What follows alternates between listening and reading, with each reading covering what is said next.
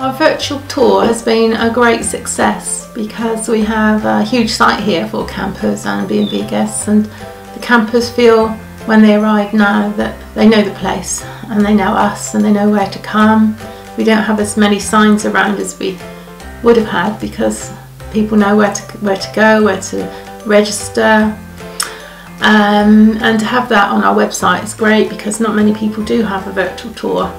And Luke's been great up on all the latest technology, and the best thing of all is that it can be updated and added to,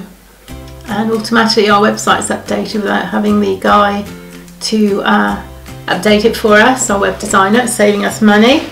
And also we've taken more bookings, I think, because of the virtual tour, which has been great for us.